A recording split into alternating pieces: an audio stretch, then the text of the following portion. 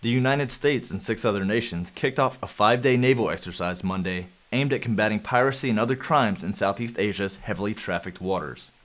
The Singapore-based Southeast Asia Cooperation and Training Exercise, or SEACAT, comes as piracy appears to be increasing in the South China Sea, where trillions of dollars in global trade transit annually.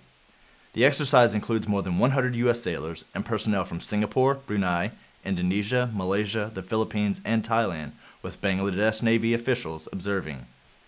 Participating officers will receive simulated reports of suspicious activity in the Straits of Singapore and Malacca, the Andaman Sea, and the South China Sea, and must implement a response plan for execution during a field exercise. SEACAT began as an anti-terrorism exercise in 2002, but has since expanded to include piracy, smuggling, and other illicit activity. For more information about SEACAT 2015, visit Navy.mil.